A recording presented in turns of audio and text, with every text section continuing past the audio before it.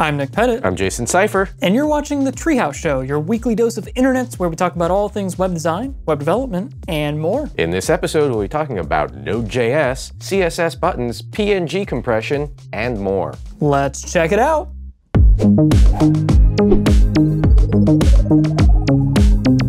First up is Type Hunting, which is this really cool Tumblr blog that captures all sorts of vintage typography.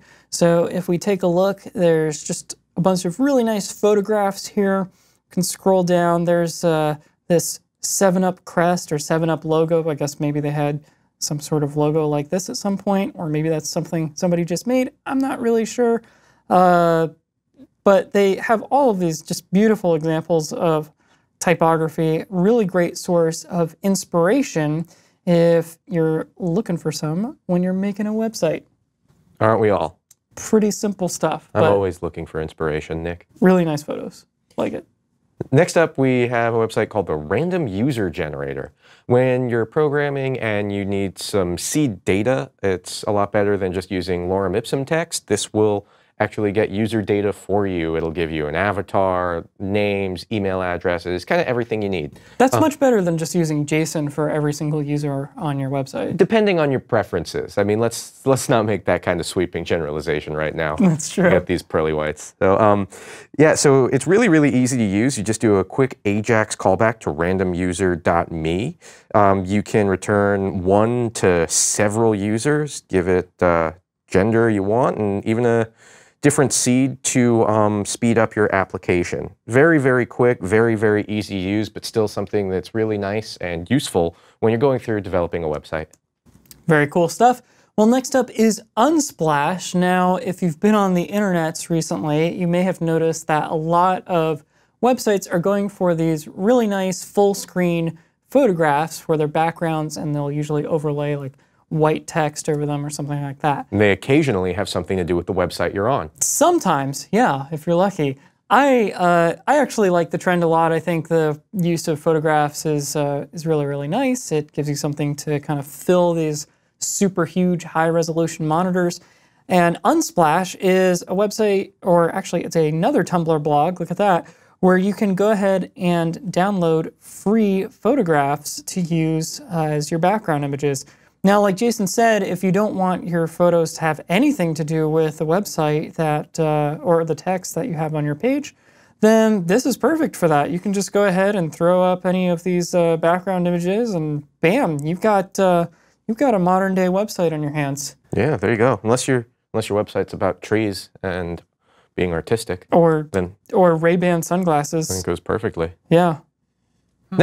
Next up, we have a blog post that is the absolute beginner's guide to Node.js. Oh, good. That's me. Yeah. So you can go ahead and read this article. We'll wait. No, I'm just kidding. As you would expect, this is a great introduction to Node.js. Node.js lets you program in JavaScript outside of the web browser. Now, there can be some quirks when you're getting this set up on your system. So this is a great walkthrough about how to get it set up. It describes what Node is, how to install it, how to make sure it's installed correctly. And then something that's really nice, it even goes through using Express.js to create a really small web app that just serves static files. Anyway, really nice introduction. We'll have the link to it in the show notes, which you can get to at youtube.com/gotreehouse, or in iTunes, search for us at The Treehouse Show. That's really cool. Jason, I just read the article, and I didn't node anything, but now I do. That's wonderful. All right. Next up is Buttons, a CSS button library built with Sass and Compass. When you say built with Sass, you mean the programming language, not somebody just being sassy while programming, right? It can be both, especially for you, Jason. So if we scroll down here, we have flat buttons, we got icon buttons. These are buttons that just have icons next to them, as the name implies. There's glow buttons. When you hover over them, they actually glow. That's pretty cool. I think that's also a disease you could look up on WebMD. For that, you just need to take these pill buttons. There's also square buttons, circle buttons, drop-down menus, etc. You get the idea. It's pretty cool. I mean, there's just a ton of different buttons here, and so, you know, we cover a lot of button libraries here on the Treehouse Show, and you can find a lot of them throughout the web. But this one is pretty robust and should have everything you could possibly need. Very nice. Next up, we have CompressPNG.com. As you might guess, this is a website that will compress your PNGs for you. It will compress them with full browser support, 8-bit PNG 8 format with full transparency. It's really, really easy to use. You just drag and drop your files, and then it will convert them, and you are good to go. This also works for JPEGs as well.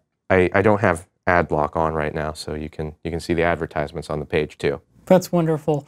Well, next up is this new web browser called Blind. Now, if you're developing websites and you have a Retina display and you want to see what your website looks like for people that don't have a Retina display, you can go ahead and download Blind on the App Store, and it will actually show you what your website looks like at 1x resolution. This is such a great idea. So if you scroll down, here's what the browser looks like. It pretty much looks like most web browsers. It has a back button, an address bar, a refresh button, etc. And they give you a couple of examples here as to what things look like on a Retina display, a low resolution Safari display, the Blind browser, etc. Really, really cool idea. Again, it's available in the Mac App Store, and you can go ahead and download it there. It's really cool. I really love that idea. Yeah, it's a really great idea. Finally, we have something called Formstone by Ben Plum. I guess this could also be Form Street 1. This is a collection of jQuery plugins that focus on structure and customization. So we've talked about some of these things before, the little navigation icon. You can see these all support configuration and different methods. So you can see right here, click on the demo. Oh, hold on, don't actually see it on here. Anyway, most of the other ones work. We'll check out the jQuery picker.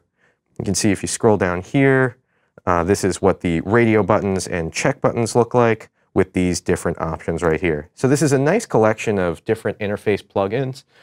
Really quick idea, but great to use if you need to customize your interface at all. Yeah, very cool stuff. Well, I am at NickRP on Twitter. And I am at JSeifer. If you want more information on anything we talked about, check out our show notes at youtube.com/GoTreehouse or search for us on iTunes at The Treehouse Show. And of course, if you'd like to see more videos like this one about web design, web development, mobile, business, and so much more, be sure to check us out at teamtreehouse.com. Thanks so much for watching, and we'll see you next week.